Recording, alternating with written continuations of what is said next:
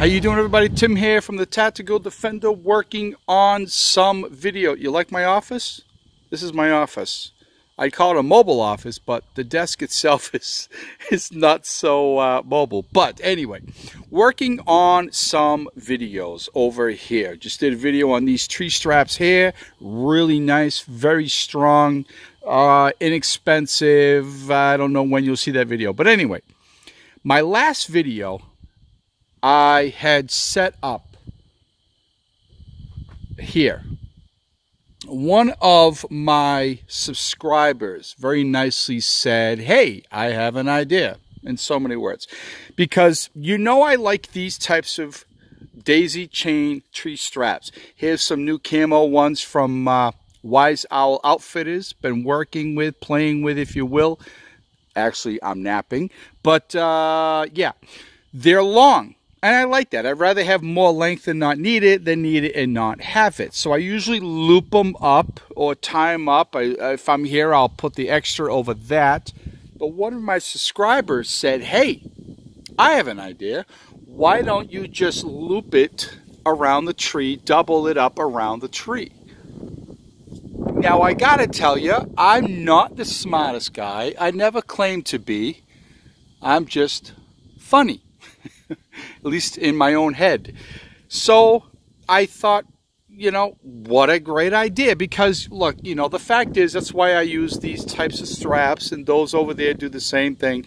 I want to protect the trees, right? I hate when I see people use something like paracord. I mean, I would never trust paracord. And plus, you can damage the tree. That's why I like these straps here.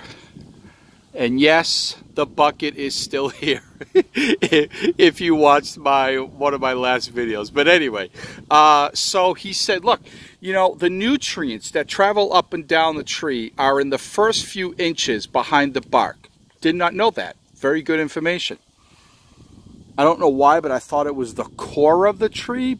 But I'm told and read after that it's just the first couple inches underneath the bark within the tree. So he said, instead of doing what you're doing, why don't you just take it, double it around the tree? So not only are you a little bit more secure, you are dispersing the weight, right? In theory, it sounds great. You're dispersing the weight so it doesn't affect the tree, which I don't think one of these would affect the tree much, but two of them would definitely help. You're definitely locking onto the tree a little bit better, and you're taking up your slack. So I just got, as you can see, a little bit.